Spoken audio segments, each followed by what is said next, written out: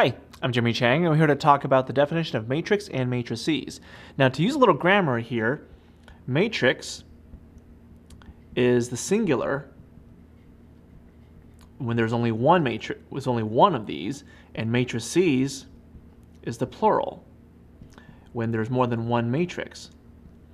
Either way, you're looking at the same kind of thing where a matrix, one matrix, is a rectangular array of numbers, and there's a certain number of rows, let's usually call the letter M, and there's a certain number of columns denoted by the letter N. So an idea here, for example, if I have a 2 by 2 matrix, we're talking about 2 rows and 2 columns, you would just put numbers or variables if you have unknowns. Let's just say 3, -1, 0, and 1/2, just to kind of make things interesting.